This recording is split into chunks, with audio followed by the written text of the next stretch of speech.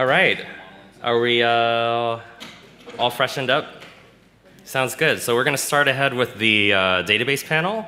My name is Raymond Cheng. I'll be moderating the database panel, and we're going to start with, again, some 5-minute lightning talks, or just brief introduction into some of the projects. We're lucky to have Carson from Textile, Rick from VulcanizeDB, Dmitry from Fluence, and Mark from Gun. So let's see who's first up here. You're up. Feel free to use this. Yes. Actually, can I use this mic instead? Hello, world. I'm Mark Nadal, and I'm the founder at Era. We run the Gun protocol, and it's a decentralized database. That's why I'm on the panel today. And we have about 15 million monthly active users, with over 10,000 developers in our GitHub community. We're about 6 years old. We're not a blockchain, so may have heard of us, may have not heard of us. There's no coin. So the reason why we've been able to hit this type of scale is specifically that we support mutable and immutable data. It turns out that if you're running a decentralized app like Google or a decentralized app like Uber, being able to mutate your index is very important.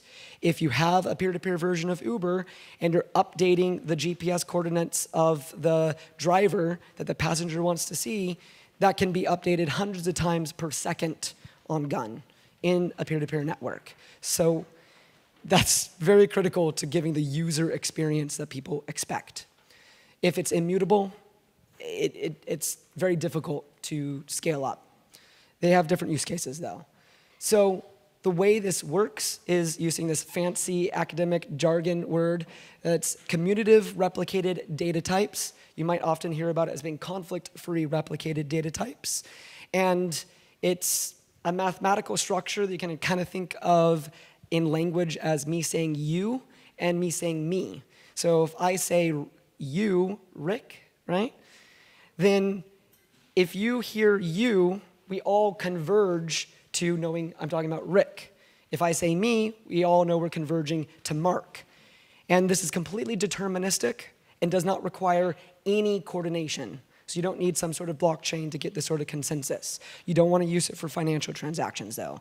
If you dumbly write a machine parser that takes you and it receives it, it will interpret you to mean Mark from that perspective. So that's just a language analogy of how the CRDTs work. There's a bunch of different types. So last year, we did about 3,000 transactions per second in production on a site called notabug.io, which is a peer-to-peer version of Reddit. And the total cost was less than $99. So today, I'm pretty sure we can do a lot more than this on a lot cheaper, but I just haven't checked the stats on that since last year. So these are the main decentralized apps that are built on top of us. DTube, a decentralized version of YouTube. HackerNoon just came on board a month ago as they moved off of medium.com. Part of their new platform is decentralized with Gun, and that's where most of our users have come from. And then Internet Archive is decentralizing their library on top of Gun, and then the peer-to-peer Reddit. So the last thing I'll end with is, with respect to kind of the blockchain side of the equation, we're considering building a layer 2 blockchain, where layer 1 is actually our decentralized database, and we add a blockchain on top, not underneath. And we're probably going to try doing that by next year.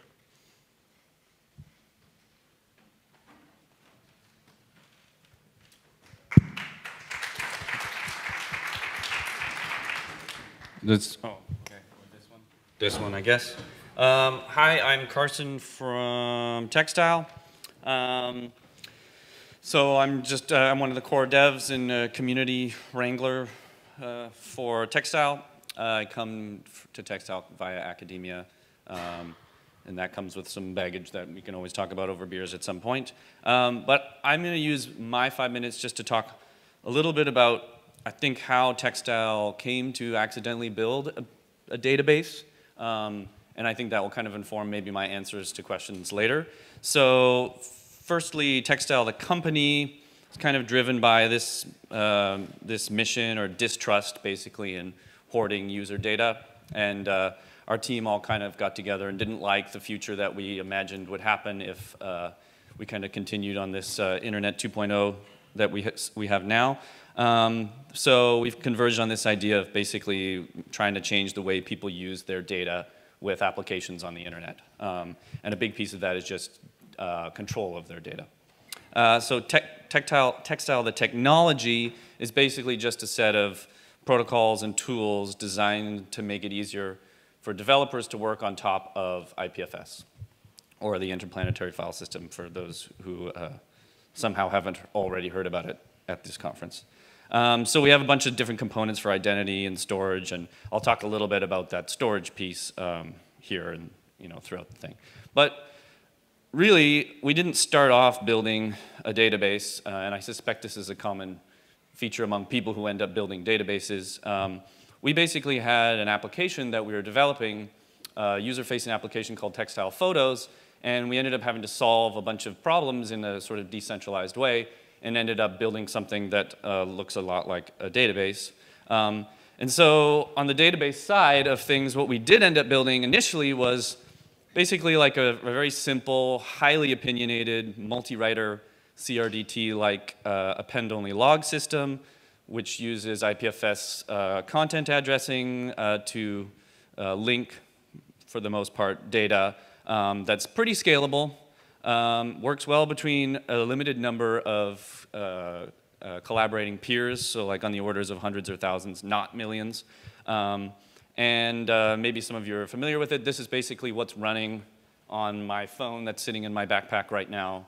It's basically running a light IPFS node with this Textile peer database running on top of that. And it works in mobile, works on desktop, blah, blah.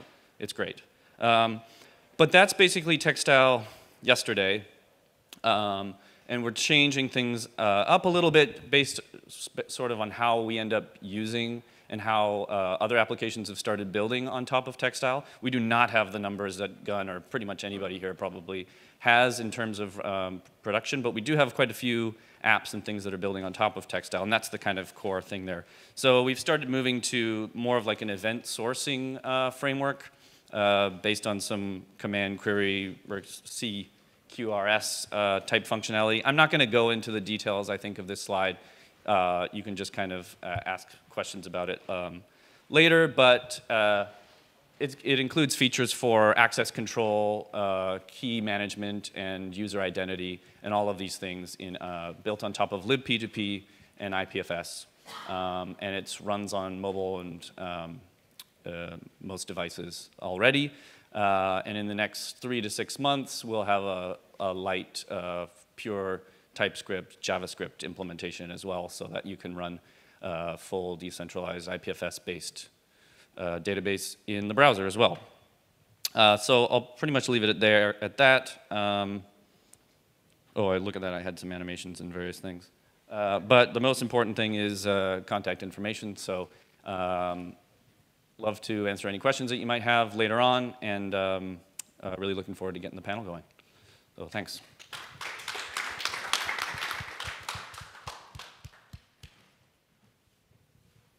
Hi there. I'm Dmitry from Fluence. I'm doing engineering at Fluence Labs. So, what is Fluence? Fluence, in general, is an open source decentralized cloud computing platform, and it has databases as an essential part of the cloud. So, in the cloud, we want to have cloud services to build end-user applications from prepared components. And that's what we currently have. What's the most important on decentralized databases panel probably is that we have SQLite, and we have fork of Redis, and we have another SQL database named LlamaDB available in a single click. And it can also be embedded and used as a part of an application. You can use cryptography in Fluence because usually database, just user-facing database is not enough. You want to have authentication or some other cryptography functions, or for example, we have verifiable random functions implementation, and we have lazy snark, which is a trustless off-chain zero-knowledge proof verification. And also we have Lambda function support with access to database and other services. So you can change the behavior of the program on the fly. How we achieve this? What is the architecture decisions? What are the architecture decisions that we've made? In general, the picture looks like this. We have a network of Fluence nodes, which consists of two layers. First is a real-time processing layer, or speed layer. And second, we have delayed security layer, delayed verification. Also, we depend on decentralized storage. Their swarm is depicted, but it could be another one. Currently, on the DevNet, we use IPFS. And we use Ethereum as a final source of trust. So how the components works? In the real time, we have very small clusters combined together with Tendermint, with a BFT consensus. And by really small clusters, I mean that it's enough to have 4 nodes or even a single node in a cluster to have some security guarantees. The registry of the databases or of the applications is stored in Ethereum. So Tendermint acts as a proof of authority blockchain. And every block is uploaded to a decentralized storage to provide data availability. And then we have delayed finality with a shared verifiers pool. So verifiers come, they are assigned the job to verify a part of state transitions of the database. They download a transaction history segment from a decentralized storage and reply transactions one by one, reaching the next state. In case of any hash mismatch, if there is a divergence, a verification game is used to resolve it. So the main idea of verification game is that we find out the very instruction that produces different result on different nodes, and this instruction is small enough to be sent on Ethereum and be resolved on-chain. So finally, we have small clusters with stateful applications which act very fast. Then we have delayed finalization with shared verifiers pool.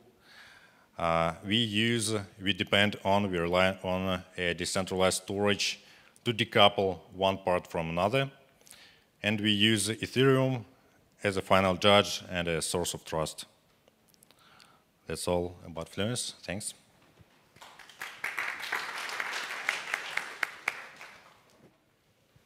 Hi, I'm Rick. I don't have any slides. So primarily what I do is I'm a mechanism designer for hire. So I design mechanisms for my clients. In doing that, over the process of doing that, many of my clients had similar problems around extracting data from Ethereum and using that effectively in a traditional data Web 2 architecture. Right? So going through that process, we developed a system, VulcanizeDB, which is a third-party verifiable indexing and caching service for Ethereum data. It's very, very particular, very focused. I mean, these are all much more general application sorts of solutions. Right now, VulcanizeDB is focused on one thing, which is allowing dApp developers to better serve historical data to their users. We have one major client, MakerDAO, so multi-collateral DAI. We work on providing an indexing and caching layer for that service. So a very concrete example, you want to see all of the auctions that cleared, in last month on Maker. If you were to do that naively using Ethereum, you would have to connect to a full client that you trusted. You would have to then ask that full client via the very grumpy pagination protocol for thousands and thousands of records, and it would take a very long time, depending on the age of the contract. What we do is we do all of that for you in advance. The dApp developer specifies how to do that, and we do that in advance. And then when the user wants that data, they connect to our essentially our GraphQL fronted Postgres environment, and they get that data, in a fixed millisecond time frame, as opposed to the milliseconds that it would take. If you've used an Ethereum application and you start it up for the first time and you see that spinning wheel as it tries to figure out from which block to rebuild, we eliminate that spinning wheel completely. And we do that right now today. In addition to that, we are also building third-party verification, right? Because all of this data is derived from Ethereum data, you can generate Merkle proofs to prove it all. And so we've done a lot of research on that, and it's not in the repo right now, but you can use VulcanizeDB to generate these proofs. So they're fairly sizable. So for example, a short history or a simple query, a user probably wouldn't use it. But if you're tracking an enormous amount of data that you want to verify from a particular dApp, we could provide the proof for that as well. And that actually uses IPLD proof. So I think IPFS is used by almost everyone on the panel. So we do that as well. Yeah, I have some time left. I'm trying to think if there's anything else I want to talk about during my 5 minutes. Yeah, I mean, I think the important thing is that it really is a standalone solution for individual sort of developers. In the future, we will add a service like a SaaS platform, and you can pay with Ether or DAI or whatever. But right now, we're focusing on making it so that it's easy for dApp developers to take their smart contracts and derive what their indexes should be, and then simplify the process of generating and operating those indexes for them. All right, well, thank you.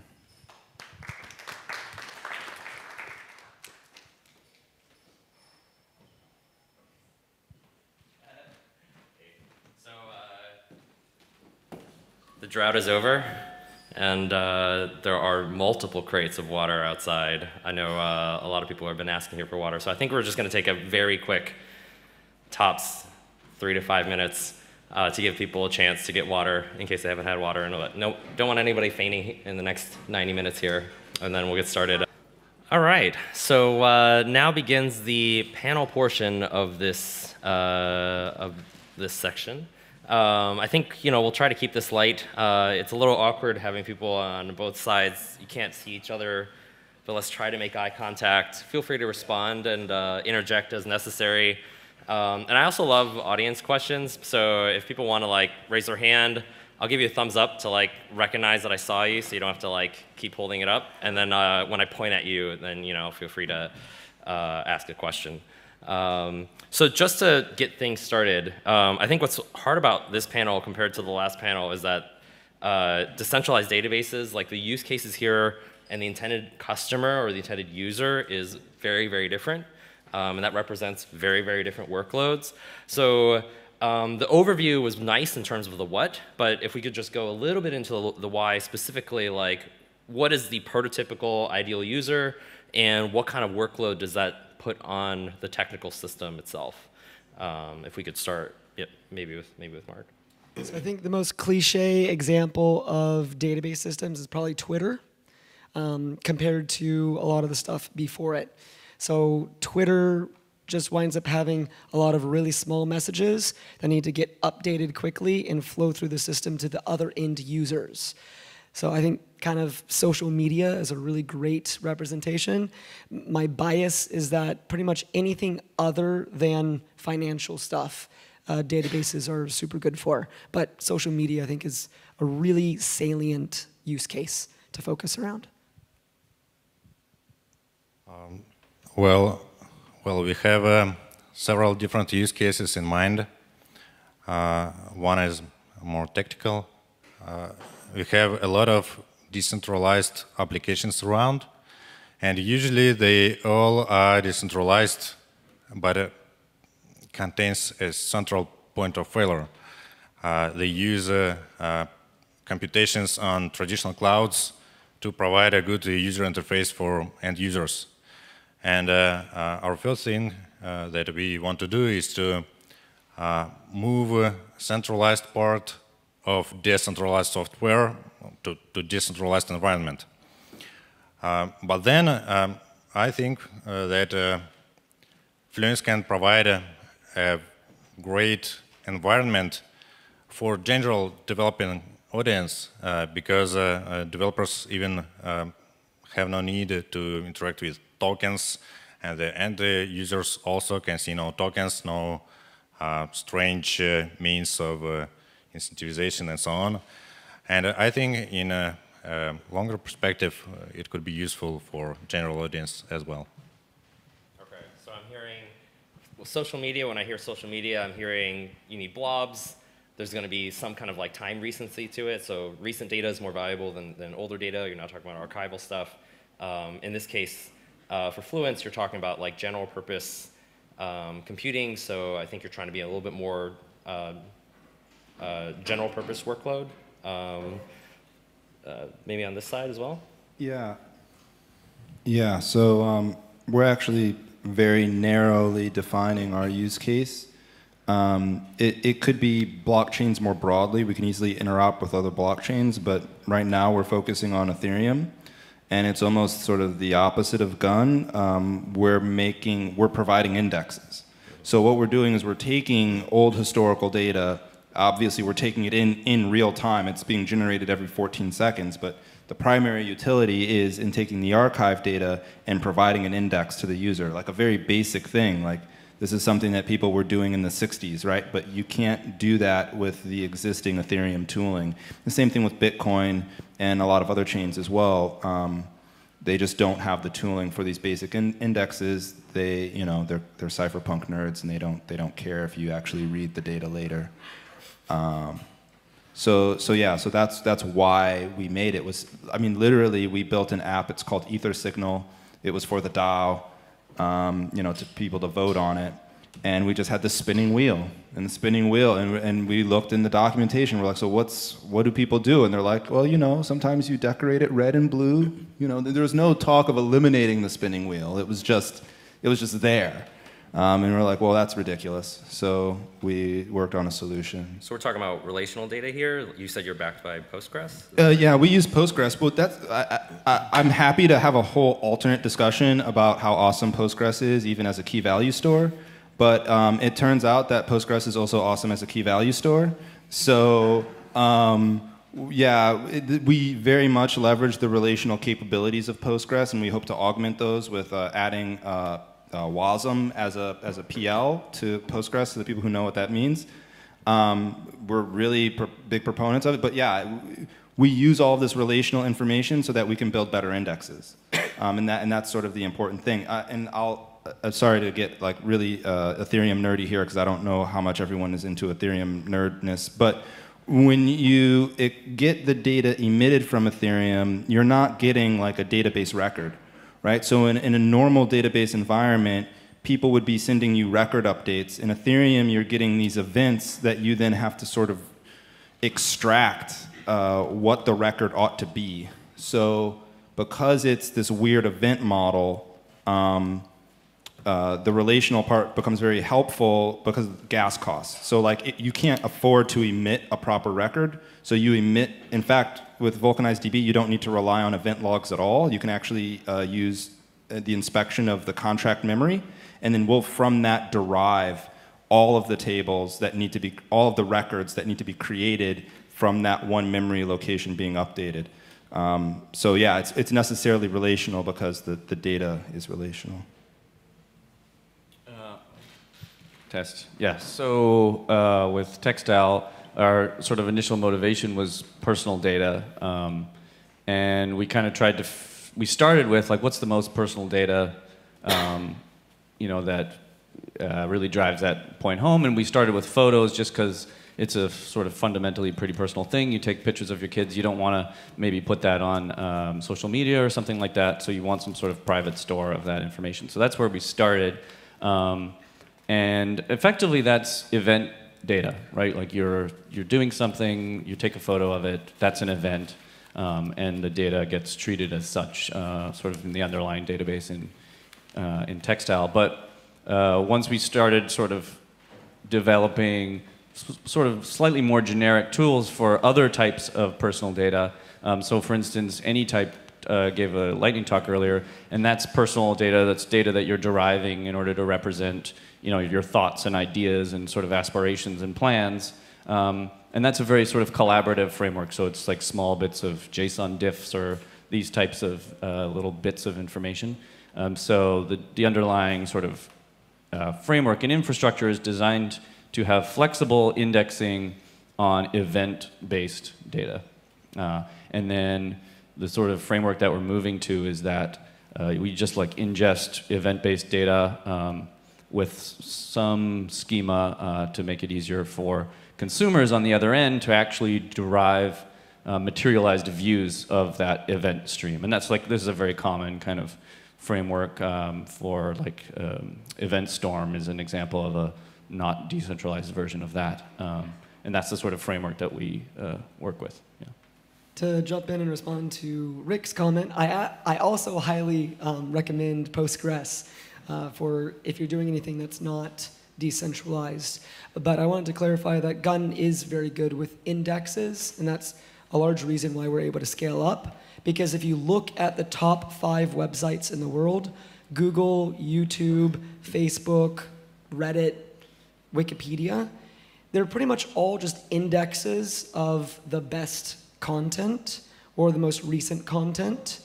And if you then look at where banks fall, at least with respect to blockchains, they're not even in the top 100 websites in the world. So if you're trying to target a workload and a decentralized system, you need to look at, well, what do most users actually use? It's trying to create a decentralized replacement of those top 5, and you need a highly mutable, decentralized database that can do indexing. And that's a very hard problem to solve. Gun does it well, but then banking is completely different. Don't use Gun for banking, but banking does not hit even the top 100 most popular websites. Cool. So just to break it down a little bit, again, because these use cases are so different, maybe walk through a little bit of what steps does a user need to take to actually use the system? Do I need, how big of a beefy machine do I need? Am I running a node? Or am I using someone else's node? Stuff like that. I could start this time, I guess. Well, it depends on whom you are referring to as the user. In a lot of cases, when you develop a database, you're kind of hoping that end users are never ever going to know anything about it. That's kind of the whole point. But so from that perspective, Textile's point of view is that the user shouldn't really have to do anything. And that's a really hard problem to solve in the decentralized space, especially when you're trying to have things like encryption and sort of data privacy, because keys are involved, and you necessarily probably want users to be able to control that. But our approach has basically just been users shouldn't have to know any of that stuff. It should just work with the zero config setup. They should be able to start using that. And then if they become a power user later on down the line, they can get their keys, they can do all the sort of things that they might want to do to actually modify and interact with the database directly. But if you're talking about the developer as a user, which is the sort of other side of our space, and probably what most of us consider our sort of day-to-day customers, then there's necessarily a little bit more involvement there. So from the Textile point of view, I'll focus on mobile. That requires actually a fair bit of work because the developer needs to A, know how to write a mobile app, B, they need to be able to integrate our mobile SDK, whether that's Java or Objective-C or React Native. They need to have developer keys in order to do some of the sort of developer-side encryption stuff. They need to decide if they want remote backup, and if they want that, then they need to configure their remote peers to automatically connect to the user's mobile peers. And so there's a lot of sort of tweaking. And I think as like the developers of the database system, we want to make it as easy as possible to start using it, and then easy to extend it further that way as well. So like the defaults should be pretty good, and I think we're getting pretty close to that. But the very specific use cases necessarily require a lot of setup, I would say. Yeah. So for VulcanizeDB, our end users are developers, right? Like you were just saying. Like there's no normal people involved. So as a user, you download the code. You optionally run the Docker image. You need to configure an Infura endpoint to really get started. We have some sample code where we will read. You can point. We sort of automatically decode contracts and sort of give you the endpoint that you would expect from like an ERC20, for example. So you have to specify the ERC20. You have to point it at Infura. You have to run it in Docker, and you're ready to go. But that's like really just like not even dipping your toes into the ocean of features. So if you were to really use the system, you need to be able to basically write transformers, is what we call them. So we extract data from Ethereum. We then load it into Postgres, and then we kind of do that automatically. And then there's a transformer that you write that expresses how you want that smart contract to be exposed via GraphQL. Because, and we can automate, like I said, we do have some automation for that, so for some sort of like trivial cases. But if you've written your own smart contract, you have to, at this point, specify how to do those transformations. In the future, we're going to automate that, but right now, you got to write it yourself. So speaking about Fluence, we also have two parties. We have developers and we have end users. For developers, the main question is how to prepare the deterministic WebAssembly code. So we provide components, WebAssembly modules, and we provide guidelines and various language support. But finally, developer should take these components and glue them together deterministic way. So that's the most hard part. For the end user, the main question is how to discover which particular nodes handle a particular application. And there we have two ways, an easy way and a paranoid way. An easy way is to find the nodes through Kademlia network in Fluence. But in this case, you need to trust this network where we have no special Fluence blockchain. Another way is to discover the public keys of the nodes from the Ethereum, but in this case you need to query Ethereum somehow. So that's the most tricky part. But then it's just looks like a web service, pretty easy to use. For me, both application developers and end users, all you need is a browser. And that's because there's local storage and IndexedDB that lets us store data in the browser. And then there is WebRTC and WebSocket. So if WebRTC fails, there's also a decentralized array of relay peers. They're just another peer in the network, but they happen to have an IP address. That could be a desktop that you have at home if you don't have a firewall running, or it could be a peer running in the cloud. And then the ease to which it takes to get set up, I'll just do some case studies here. Internet Archive had never heard of Gun about 4 weeks before last year's Decentralized Web Summit. 3 weeks in, they're like, okay, this is interesting. 2 weeks in, they're up to the conference, they're like, hey, can we try to decentralize Internet Archive on top of Gun before the conference? And I'm like, yeah, like, no joke, like, you gotta be kidding. And then 1 week before, I met with the lead engineer of the decentralized version of Internet Archive, and he integrated it in 1 week, right before the conference, and it was live. The same thing happened with Not a Bug, which is the peer-to-peer version of Reddit. He built it in 1 week, he built it in 7 days, and on the first day of launch, they pushed about 0.5 terabyte of traffic through the peer-to-peer network. So, a web browser and 1 week of time. And then, ideally, you get hooked, and we hopefully get you to run a Node.js version of it and stuff like that. So, amen very much to what Textile is saying, that ease of adoption and users should not have to think or worry about anything. Just jump on and use it. Awesome. I actually have a question about that. So in that week where they pushed 0.5 terabyte, you said, of traffic, across whose infrastructure did that traffic run? Yes, so it took 1 week to build, and it was 0.5 terabyte of traffic on the first day, not over a week. So they were running, and very quickly, he ran his first super peer, which is, I think, on OVH, but all the browsers were also storing the data.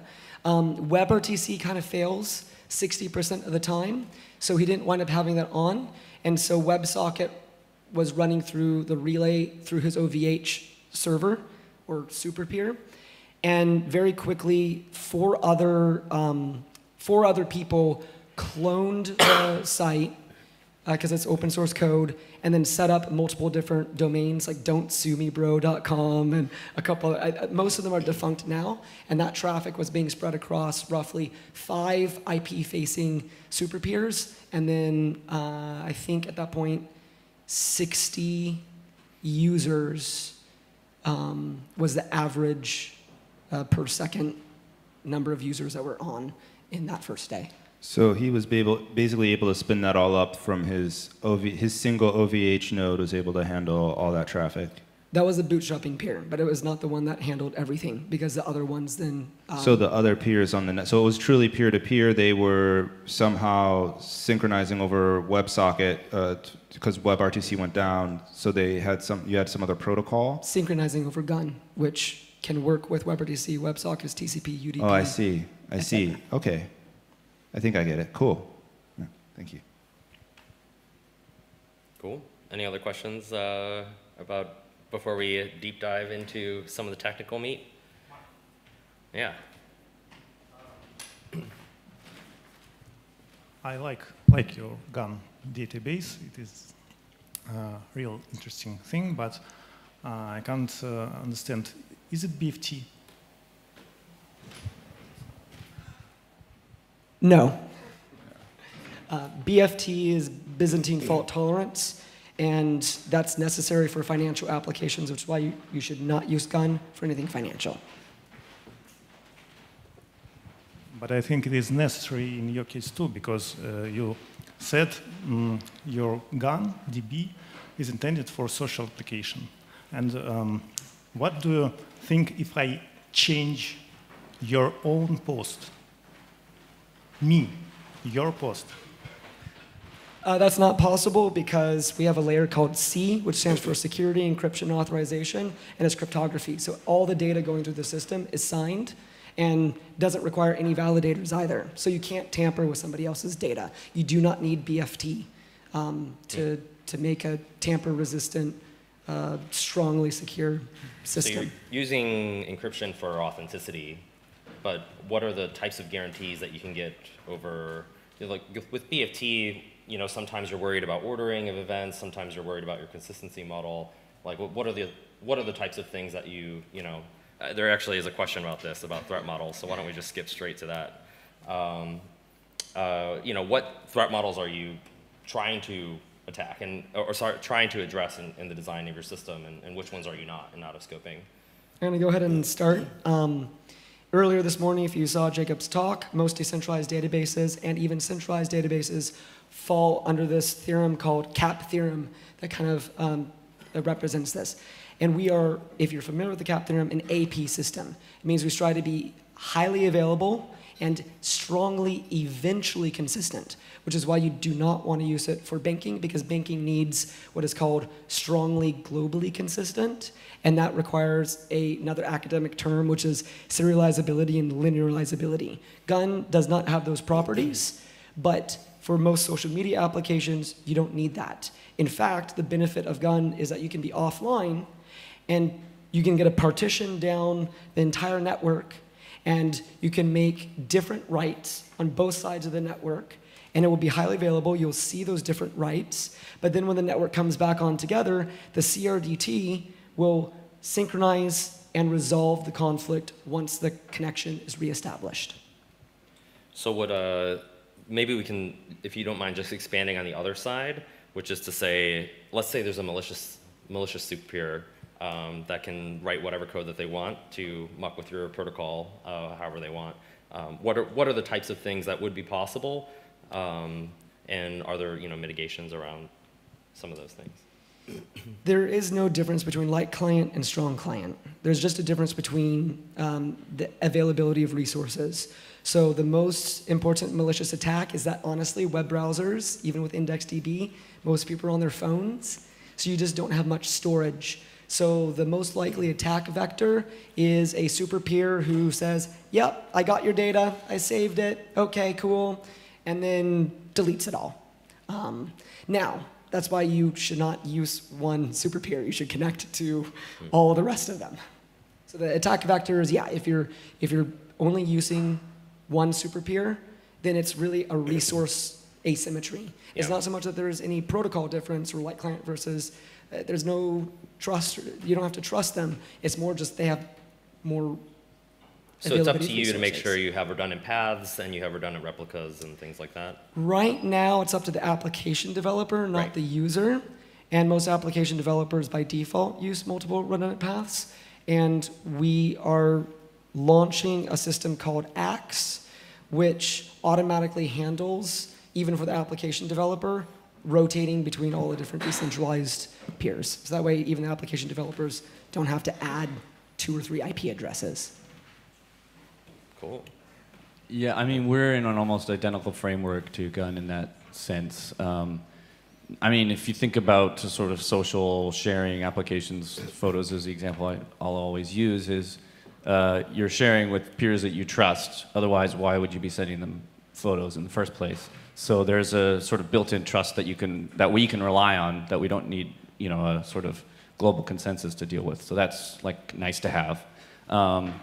But we also deal only in eventual consistency. If my photo of my cat shows up before my photo of my dog, it's probably fine. And eventually it will get sorted in the right order. So, there are some, algorithmic guarantees in that sense. And then we start when developers who are building on top of Textile decide that they need more concrete guarantees.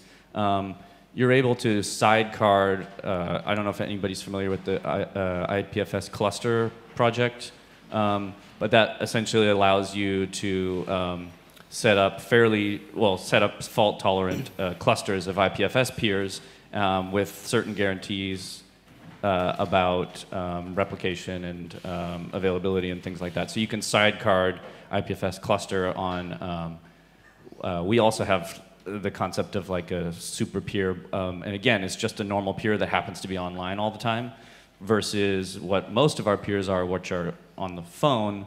And I don't know how many people do mobile development, but basically the phone can just like shut your app off at any time, and you don't really have much control over that. So you just have to be prepared to be shut off all the time. But you can have always-on peers that have sidecard IPFS cluster to guarantee availability, and then your local peers would, you just as a developer, same situation as Gun, the developer is in charge of making sure that their mobile peers are always connecting to the always-on peers. And Textile provides some ones for developers to kind of play around with, but then ideally we'd have developers running their own as well. Yeah, I think eventual consistency makes sense for social media apps. I mean, if Facebook can be eventually consistent, I think it probably suits most applications. I'm curious, for Textile then, does that mean because you're built on top of IPFS, you inherit all of the same security considerations as IPFS? Are there additional ones that you have introduced that wouldn't be part of IPFS? Yeah, so yeah, one of the reasons that we build on top of IPFS is because of the content addressing component. So we get sort of content guarantees when you're asked for a hash. Assuming someone is hosting that hash, you're guaranteed to get the file that you're expecting back. So there's a bunch of nice features that you kind of get for free when you're building on top of IPFS. And more specifically, we use libp2p for all of our peer-to-peer transactions. So then we also get things like communication over UDP and TCP, and soon QUIC, and various other protocols that kind of just work depending on your environment.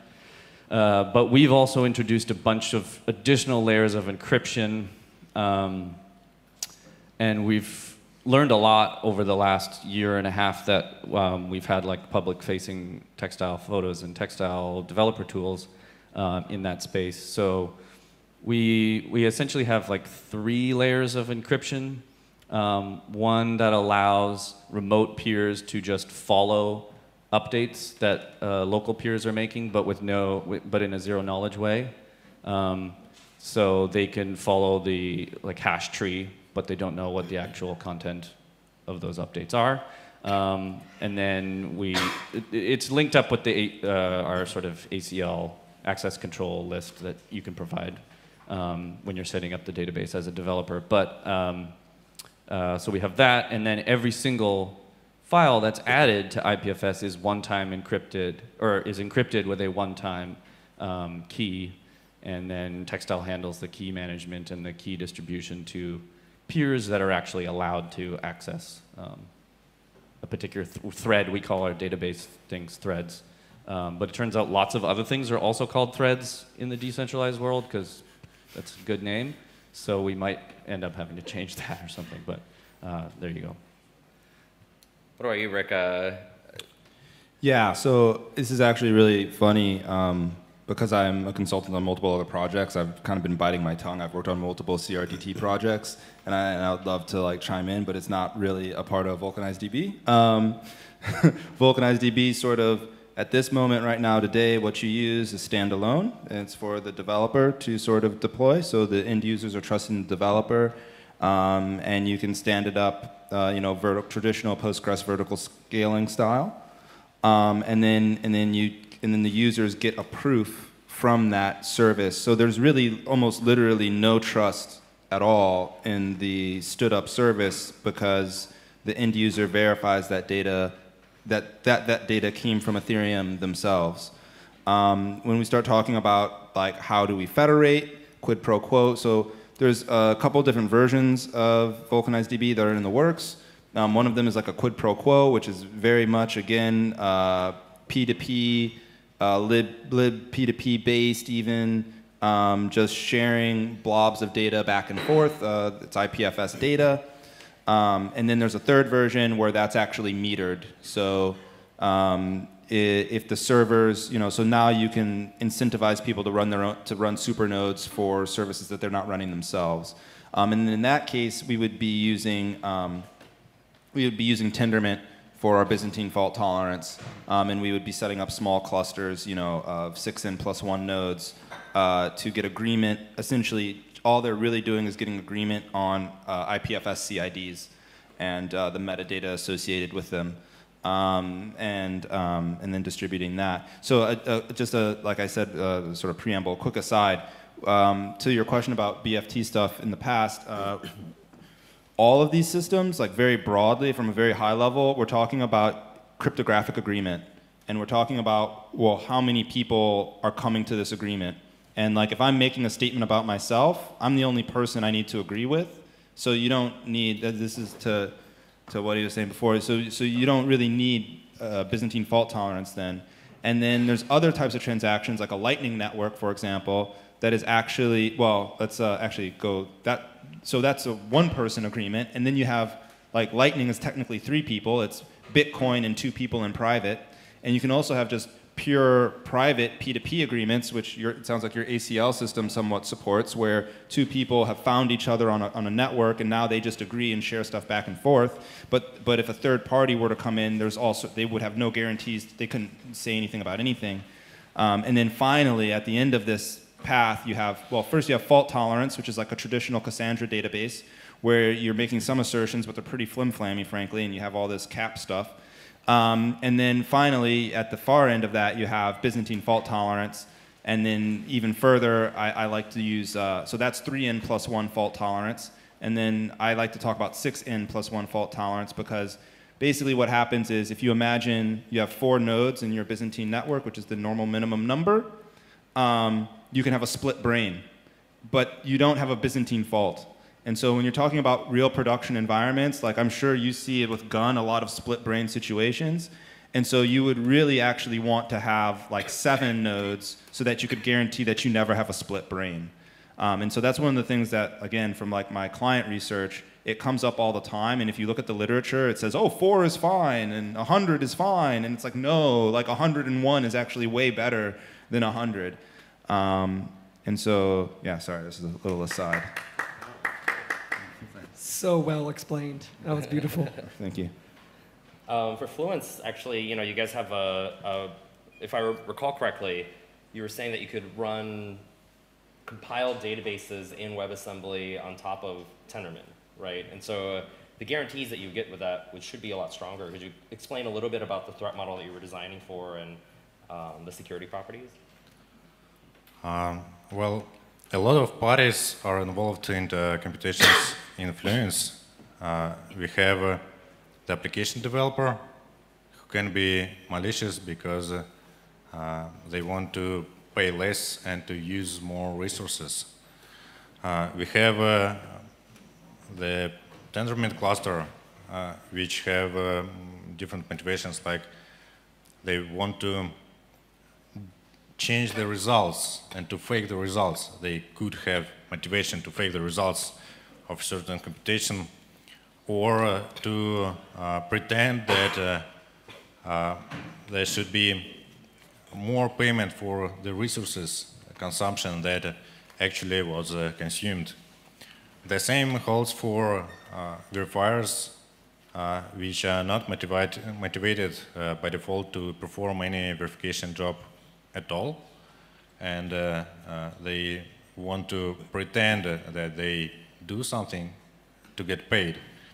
So in general, this means that we have 2 fundamental threats. First one is that there will be a state transition that shouldn't happen, and another one is that there is a difference between actually consumed resources and what reported to be consumed. And in general, we want to make it impossible to fake the job, to fake the state transition. That's why we have all these chains of verification, verifiers, and a verification game, and so on. But in general, we think that anybody could be malicious, and there should be incentives to punish it or to force enforce it to behave.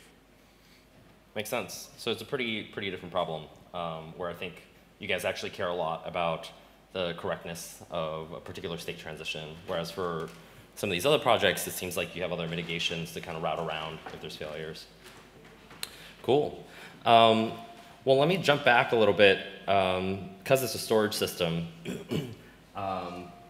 I'm curious if you guys can talk a little bit about if there are any guarantees that you can provide, like how do you make sure that the data is going to be there?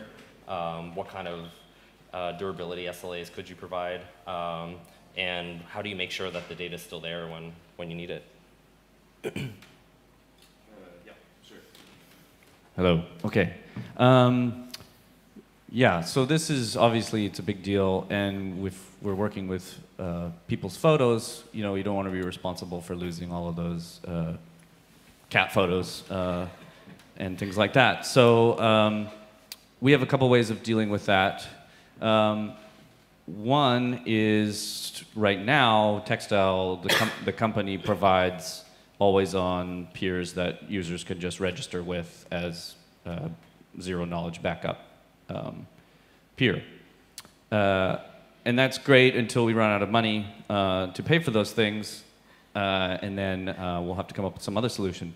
But what we're working on right now with some of the pinning services that have kind of evolved in the IPFS community, so companies like Pinata and RTrade and a few others, is we're trying to essentially develop a very easy way for users to just within a Textile app or framework pay for guaranteed storage. And so this would mean that essentially these pinning services are running a Textile peer or a light, which we'd like it so that they only have to run a very light version of the Textile peer that sort of interfaces with their existing infrastructure. And then users could say, like, look, I want to pay this much money per month for storage, and then let me know when I run out of space, or start dropping photos that are a little bit older than X days old or something like that. The really kind of nice thing about the photos example is that people want access to their very recent photos fairly quickly. And so we have an IPFS peer running on their mobile device, for example, and that actually keeps a cache of images that they've accessed recently, even if whether that image was originally stored locally or if it was pulled from like a swarm peer. And their local node will just keep a cache of that. So we kind of get that for free using IPFS and libp2p. They've got a cache of their recently viewed photos. But hands up, how many people looked at photos that they took a month ago? Okay, well, it's very uncommon to actually go back and do that. This crowd. There's a few weirdos in here looking at old photos, but otherwise, it's not very common, right? Most people stop viewing them. So one of the things we're discussing with the pinning services is actually they could provide fairly cold storage at a lower cost, so that when users want to access those older photos, they can wait slightly longer, but pay much less to do that. Okay, I guess I'm going next. So again, the Ethereum data, we rely on the Ethereum network to provide durability, especially with regards to the light clients, the headers. I mean, that's really important. And then, because that's how you independently verify the data.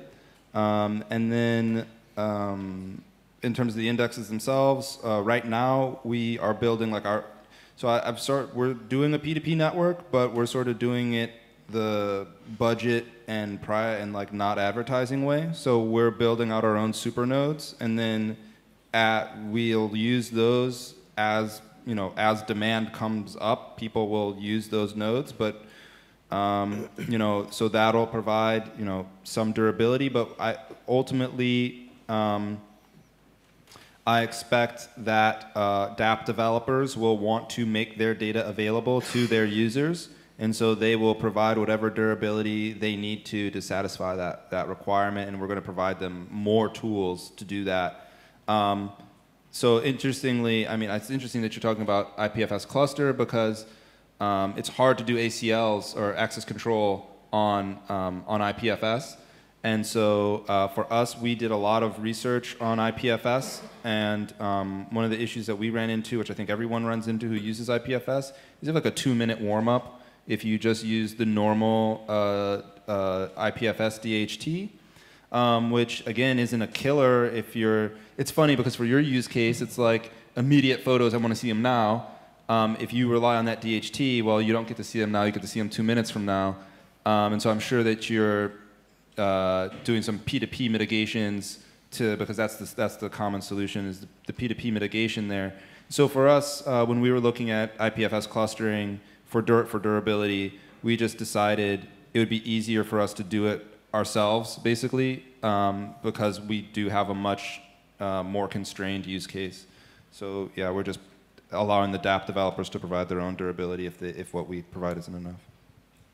So in terms of incentives, then, you guys, the incentive models are pretty different, right? Where, I guess for each of them, I guess for both you and Textile, if the dApp developers need more capacity, then you just expect them to deal with it themselves. But yeah, I should also mention, I guess, as another project that works on top of IPFS, right now, I'm sure it'll be better. It'll get better. But right now, we try to avoid the DHT as much as possible. Yeah, I mean, so we will eventually provide a service, but I don't like to talk about stuff. I don't like to talk about code that hasn't been written yet. That's just one of my weird quirks. So it's not written yet. So. It'll be perfect. It'll run perfectly the first time. In fact, I have a very good consulting agreement with the angel Michael, and so every time he commits to Git, it just runs perfectly. It's really nice. What about durability and incentives on Fluence? In Fluence, we have a twofold approach for durability. First, we have real-time clusters, and each node must hold the actual data in order to provide the next block. But that's not enough for real data availability because we have a little number of nodes. And that's why we delegate data availability to the underlying decentralized storage, which could be any of existing ones. So that's first.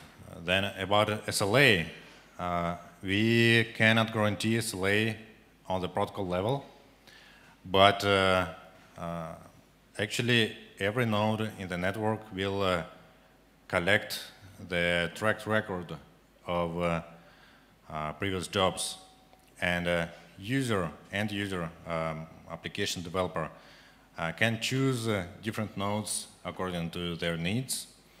And also there's no way to measure latency, for example, between a concrete node and a remote machine of the user.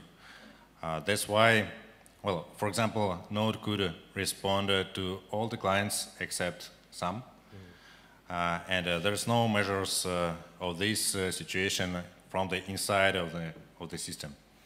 That's why end clients, developers, if they notice it, they can just ban some nodes. Generally speaking, they can ban the whole cluster, and in this case, it will be re-elected from the machines of the network and bootstrapped from the decentralized storage. For Gun, there's about 3 layers. The first one is replication. Replication, replication, replication. And that's why it's so important that I'm so focused on user adoption. The more users are on the platform, the more replication there is. The second piece is very much like Textile in the sense that it's the application developers. The application developers have a strong incentive to run more reliable peers that back up everything on behalf of the various users. And that specifically is going to use a tit-for-tat model that Bitcoin uses. BitTorrent, that BitTorrent used. So BitTorrent scaled up to like 40% of the world's traffic using that incentive model. So if you are an application developer on Gun and you want to run a super peer, you don't want to be the only one. And you know that other Gun application developers that are also running super peers will help contribute to your durability and replication. And then the third layer is going to be at some point primarily for private data. It makes a lot of sense that public data, like Twitter, everybody's going to want to cache or have a backup for just to do machine learning on. For data classification, there's a natural incentive for public data. But if it's encrypted and if it's private, you don't really want to necessarily store that data on behalf of people because you can't mine it. So I'm guessing that at the third layer, we're going to have to introduce some sort of tokenized system where if you have private data, you're going to be paying, some very cheap rates to have your private data backed up by some service guarantees. And we can easily hook into any of the decentralized storage blockchains for that. We can do it on Ethereum or IPFS or SIA or storage. So hopefully that problem will be very well solved and scalable, so that way I don't have to do it, and we'll just dump the private data into those blockchains and use those coins. Well, I'm glad you brought up cost. Could you talk a little bit about like, the closest alternative in architecture and like how much cheaper is it? So, let's say I were going to be running, instead of using Gun, I was just running as a dApp developer my own, storage databases, my own servers to do that. In comparison, whether in like offloaded bandwidth or whether in offloaded, real costs like hard drives and things like that, like how much cheaper is it to use Gun? Okay, this was really cool. Case study of HackerNoon, which just moved over like a month ago. We had 2 million monthly active users before that, and they have 13 million monthly active users. So I was a little bit scared when they were going to come online, and I got to see all the numbers in the network just go. And we actually managed to do it off of zero cost. The largest deployment in the network, adding the largest deployment in the network, zero cost, but we certainly started hitting some bottleneck at that point. So zero. And then there was another piece to that question. So basically, the participants or the people viewing HackerNoon are contributing to the network, and they don't have a choice over it because they're running this JavaScript.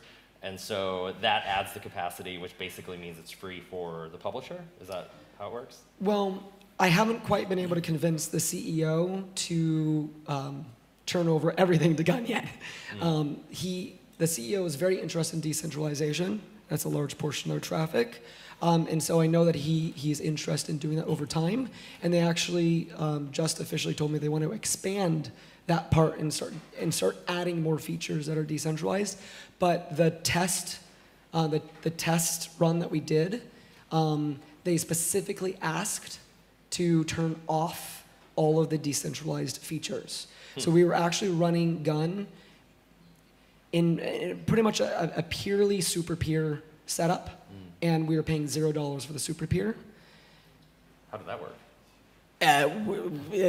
Basically, I'm only able to handle about 15 million users, and then the system starts crashing in peak capacity, it starts crashing like every 20 minutes and then restarting and getting the whole network back on. So HackerNoon was running the super peer? No. You were running the super peer? It's just that my demo peer from like 5 years ago. Oh, I see. So, and that's a free peer. I don't pay anything for it. But I have hit my limits, so I'm going to be spending the next year working on increasing that capacity. I see. So they didn't want to try including the centralized portion of it, which would have capitalized on all the visitors as well. Yes. Like how much would that have increased the capacity of that demo, like in rough percentages, if they had turned that on? I, like Rick, don't really want, I don't know. I don't have numbers on that yet. So I'll tell you in maybe 7 or 8 months. But do you have like back of the envelope estimations of? I'm pretty sure we can hit 100 million monthly active users within 2 years, off of probably.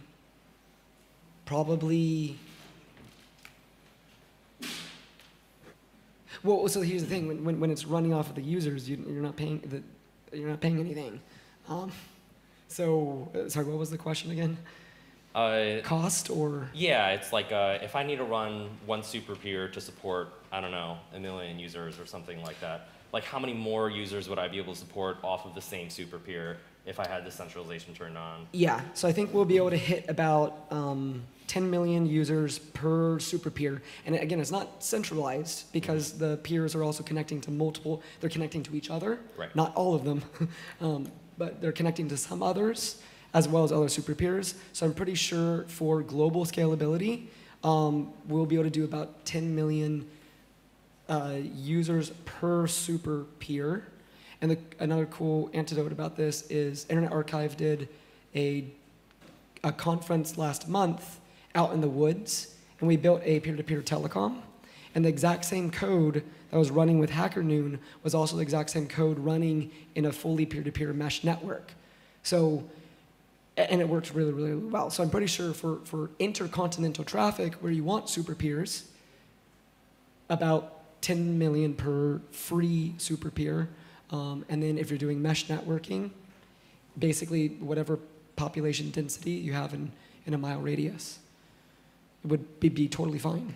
You're not going to get more than 10 million people in a mile radius. So you think, hypothetically speaking, if I ran Wikipedia, would I need to run multiple super peers? Yeah. Or would it be the case that like the decentralized network would be able to support all the capacity of itself? Have somebody answer, and I'll do a quick mental calculation. All right. What about Fluence? Like, do you guys have a live network right now? How much does it cost to run a sample application, and what are the costs currently in the system? Currently, we are in the DevNet stage, so not all the moving parts are ready. And speaking about the cost is produced with execution, with the usage of the resources. So if you use a CPU, that produces the cost of electricity for some involved party. The same holds for usage of memory, memory access, and bandwidth. And we were estimating number of repetitions of execution of the code in the managed databases in AWS, and number of the backups to provide durability in AWS. And we figured out that the exact number is almost the same as in Fluence. But in Fluence, you may use commodity hardware, which should reduce the cost. So for the common setup, we expect the cost to be the same or cheaper than on AWS. Okay, I did the calculation. So with the numbers that we currently have right now, extrapolating out to Wikipedia's size, it'd be about 1,000. However, I do think I do think with the optimization, there's several optimizations I know I can already do. So I think that I can get it down to 100. So anywhere from 100 to 1,000, but if you want to just go with the numbers that we know today in production, it would be 1,000. Super peers to handle Wikipedia's total traffic, because then you have all the rest of the peers on Wikipedia that are helping, but about 1,000 to help with the global coordination of traffic routing between different data centers and continents. Cool. How do you guys think about pricing access and storage and the access to the database? Both, I guess, queries as well as like the actual data itself, right?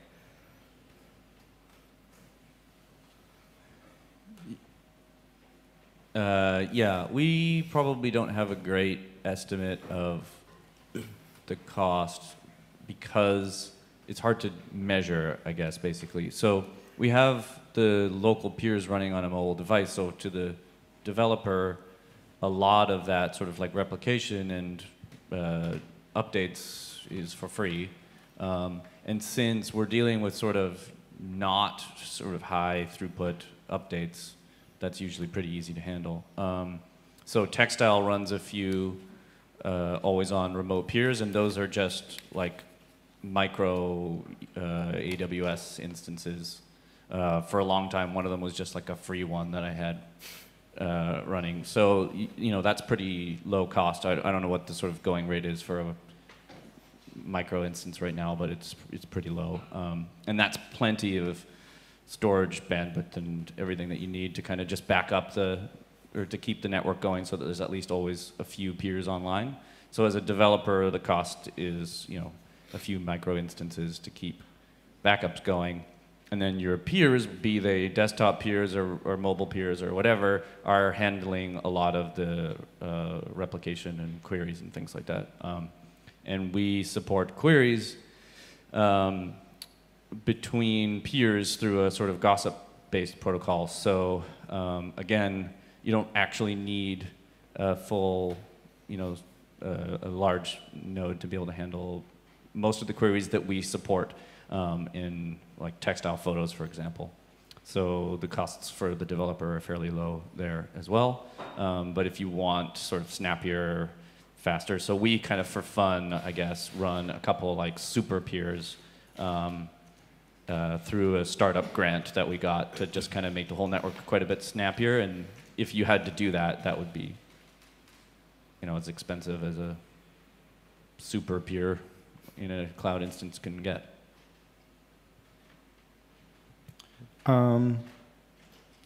So we have sort of an interesting problem in that we are providing, again, indexing over Ethereum data. So we have to, as a service to our existing clients, we have to provide the Ethereum data very quickly. And we have spent a lot of time and money, well, it's all relative. It took a long time, universally, whether it was a lot of money or not is debatable, but we spent a lot of time running a Geth full archive node.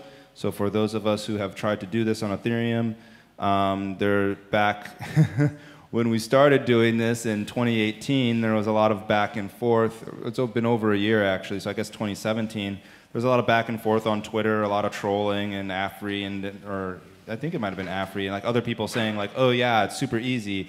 And it's like, no, it's not. It's not super easy. You need to be running SSDs. You need to be running them. We were running them in a ZFS configuration.